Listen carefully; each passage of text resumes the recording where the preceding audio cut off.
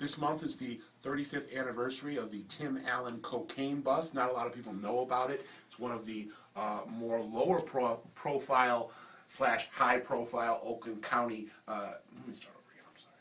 It was like Last Man Standing right now and Home Improvement of the 1990s. Tim Allen grew up in Birmingham, went to Birmingham Seaholm High School, and then traveled out west to Western Michigan. In 1978, when he was a up-and-coming comedian, he was caught with over a pound of cocaine at the Kalamazoo airport. He was charged. His cooperation led to close to 24 people taking further cases. As a result, the charge of life in prison was lowered to a 3 to 7 year